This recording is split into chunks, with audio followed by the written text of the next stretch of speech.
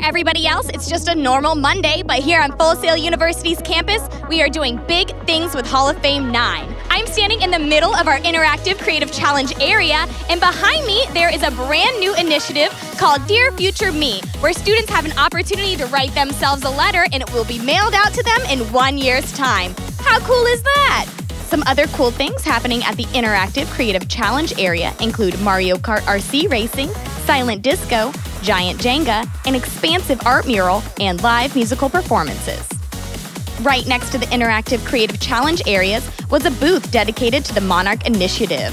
Full Sail University is partnering with the Nature Conservancy to educate people on the importance of pollinators.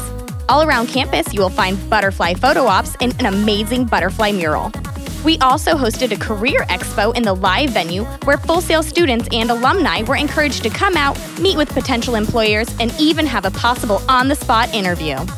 Curious about the schedule of Hall of Fame events? We got an app for that.